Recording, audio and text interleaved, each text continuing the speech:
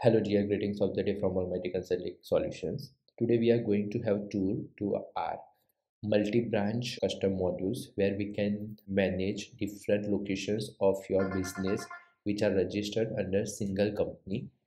When we install this custom module, it adds a feature so you can have a record of branch, or we can say information of a branch on the specific records. Let's say that on the invoices or on stock operations, on the CRM cell and customers. Obviously, if you have a different customers at different location, you can configure the branch on the customer, and that customer will be visible to the specific person to whom they have access to that branch. If there is no branch on the customer, then that customer will be visible to all the branches users. So based on the need, you can install the specific module. Today we have installed ACS HMS branch, which helps to manage hospital operations in the different operating units, or we can say the branches. So once we install this module, it have installed all dependent modules over here, as you can see, related to stock account and the base. Once we install this module, we will able to manage, we will get access to the specific stuff. Let's say that first of all, you will able to manage multiple branches over here.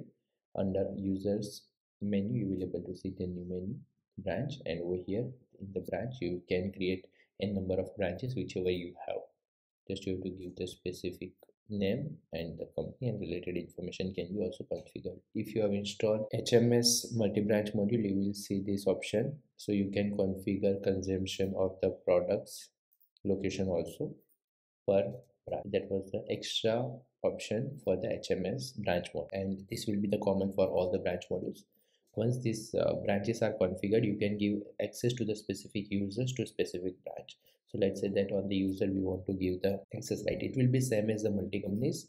Over here you can configure that allowed branches. Over here whatever branch we have, we can just give the access to the specific branch to the user, and main branch can be configured. So when they log in, by default it will be the main branch.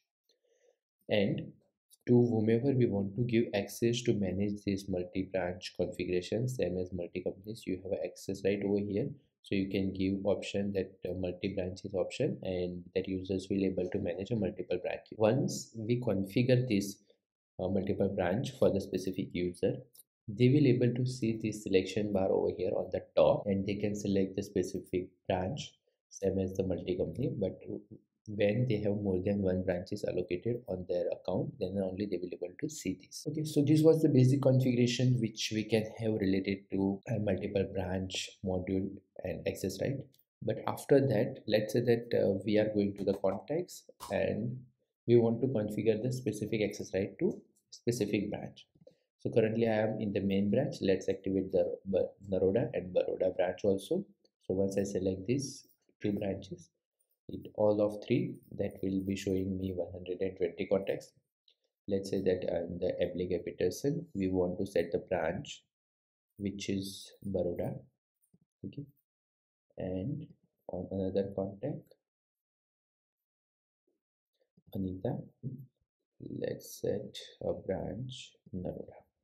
Okay, now once we configured these two branches on two different contacts, if I remove this Baroda access and see, it will show me only 119 contacts, and that contact is not visible at the moment. If I remove the access of Naroda also, Anita Oliver will be not accessible because I am accessing only main branch contacts, as you can see.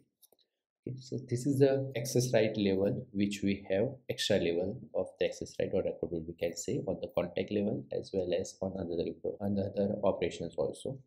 For the medical or hospital operations, on the patient level also you will able to see a same access right. Let's say that we have John Peter patient, and on this patient also you will able to set branch. Let's say that we configure the branch over here. Let's first we need to have access right, otherwise it will not allow us to set this or access it. Okay, so I have this Naroda branch on the John Peter, and total patients are 36. That's it, that I remove access for the Naroda, and see that remove, that is removed all the access wherever we have configured branch as a Naroda. If we do not have any branch on the contact, that will be visible to all the branches, all the users without any restriction. Same way on the appointment and other operations also, you will able to see a branch configuration, so you can filter or get the records based on the branch itself. Hope this video was helpful to you. If you have any confusion or requirement related to the multiple branch, you can contact us on any official channel. Great Jai.